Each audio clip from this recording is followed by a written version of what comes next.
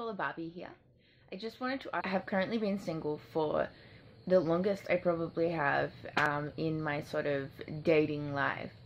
And honestly, I have never felt less alone. I know what it's like to feel alone in a crowded room. I did this wonderful painting that you see on my Instagram called Lonely Love. Now, basically, this was a painting where there was like two trees that kind of formed like a love heart, and there was a girl hanging on a swing by herself. And I had been in like a long-term relationship at the time, and I felt like I was alone. This person really was. I think everybody needs to be single at least once in their life. I mean, be single for as much of your life as you can. I'm 25 years old, and I've probably spent the last 10 years of my life in relationships. I mean, think about that. I give everything to the people that I care about. I will do anything for them. I will do anything to make them happy. All I ever do all day, every day, is think about them. Think about ways I can accommodate them. Think about things that I could do for them. Being considerate of them. Wondering what it is that they're doing. Texting them. Calling them. Or just generally without any physical contact or external contact. They are always on my mind constantly, like it's an obsession. And I just look back and think, how much time did I really waste on those people? How much time did I waste that I could have really been investing in myself? And time invested in yourself is never, never lost. And I think a lot of us feel like nobody kind of knows who we are. And I mean, I don't even know who I am. And I'm figuring out that. And that's fine. You know, when people ask me what I want to be, I simply say I want to be the most important thing a person can be. And that's myself. And I'm still figuring out who that is. I've learned a lot of lessons in my life about relationships. I've learned a lot of like what I don't want in a relationship. I've learned about what I need as a person in a relationship.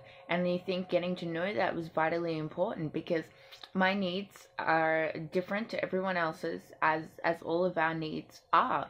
Some of them might be similar, particularly as a borderline. I might have some really pressing, bizarre, peculiar needs. And I need to know what they are so that I can communicate them to someone else.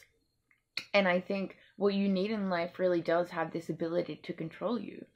And I realized what I needed more than anything was to build myself up. And it wasn't that I wasn't trying to build myself up before. I was just surrounded by people who were constantly tearing me down. I had this borderline attachment to people. Like, people had control over me. People have control over me. And fighting to get that control back, I guess, was a losing battle that I tried to fight for so many years. And now I just accept that people have this control over me. And what I do, how I live with that, is go, okay, if people have this control over me, then I need to make sure that people who are going to use that power and bring negativity into my life and mistreat me and make me feel bad, then they don't deserve to be a part of my life. So I push all of those people out. And I guess that was like step one of my recovery journey with borderline. But this year, what I've really learned as well is that if people have this power over you, some people can actually have a really positive influence on you.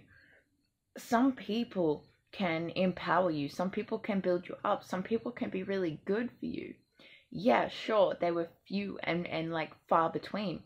But when you stop trying to prove your worth to people who can't see it, then suddenly you might have your blinkers off. That tunnel vision will be gone, and you can kind of see the world for the first time and realize how many people have been standing around in your peripherals who do accept you for who you are, who do actually see your worth. And surrounding yourself with people who see your worth is vitally important in learning how to see your own worth. I mean, external validation is kind of the stepping stone to internal validation, which is ultimately our goal. That's what I want. I want to value myself. I want to feel like a good person. I want to be an independent, strong person in control of my life, making choices that I want to make.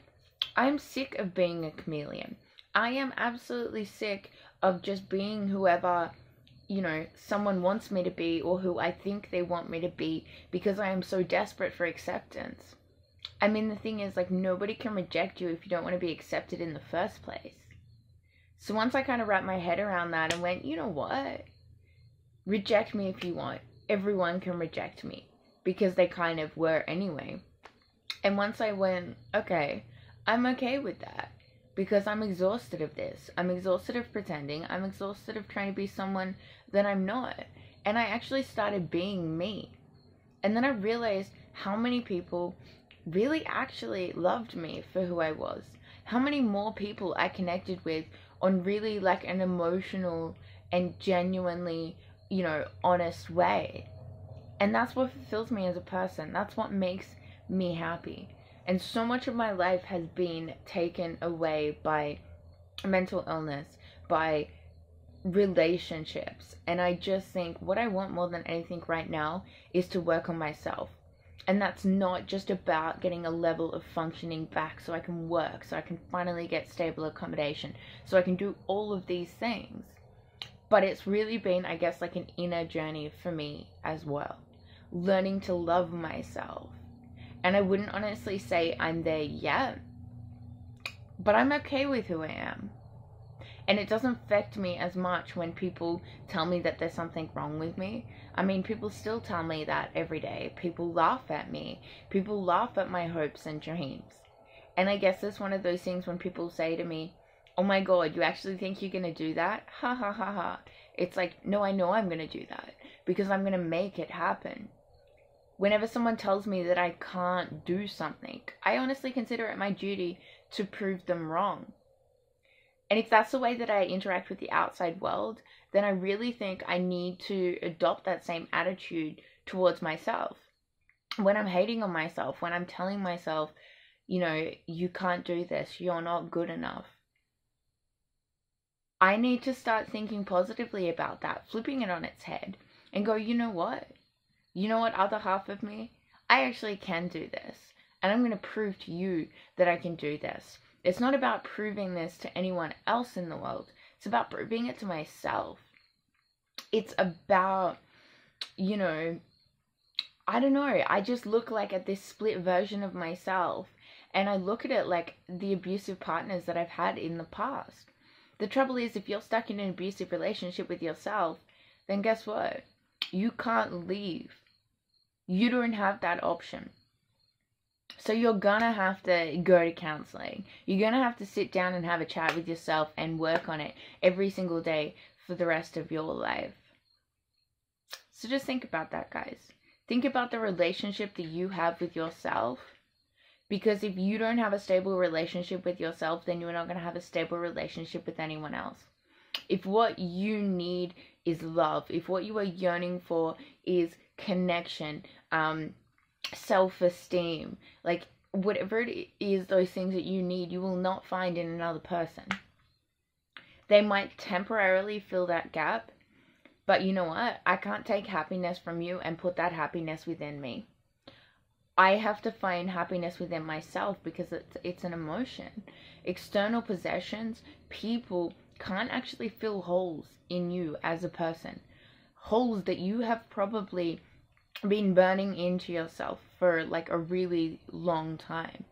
I remember after my last relationship that I had this pattern of basically where I had gone from one person to another, fulfilling this void in my life, to kind of patch up the pieces of me that were missing from the last time someone destroyed me.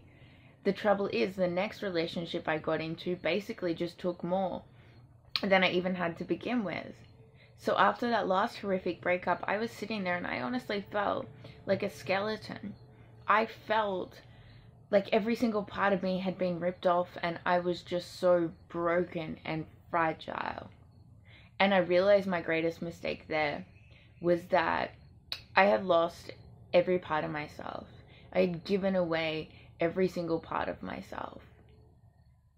And that is what made me committed to where I am now in life, to work on myself, to build myself back up again. Because being in that state, I was completely suicidal. Like, I couldn't even have the energy to stand up. I didn't have the energy to live anymore because I had nothing to live for. And since then, it's been my quest to find something to live for, to get to value myself, and to work on that relationship with myself. Technically, yes, I don't have a boyfriend, but I don't say to people that I'm single because I am in a very committed relationship to myself. I am currently in a very healthy relationship with myself because I refuse to be in an abusive relationship with myself.